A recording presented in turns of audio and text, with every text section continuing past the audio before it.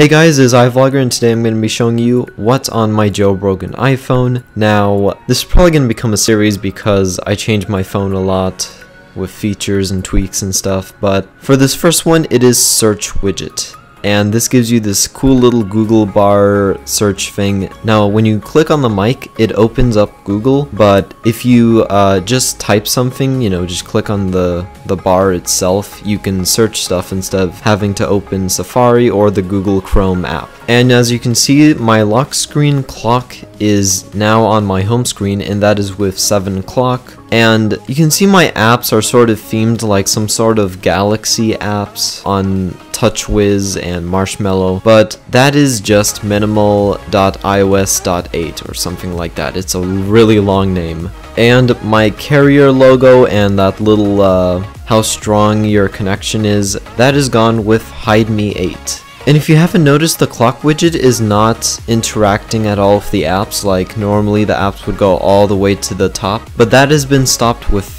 Anchor. So when I swipe up and show my control center, as you can see, it seems a little bit darkish, and that is thanks to Dark CC, and I have many more options to click with now, and that is thanks to CC settings.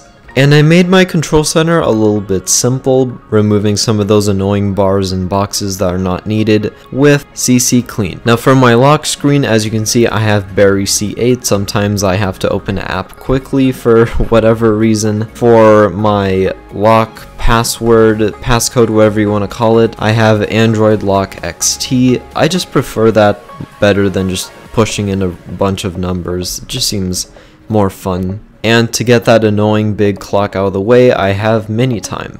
So yeah, that's basically it. I will see you on the next jailbreak adventure. See ya.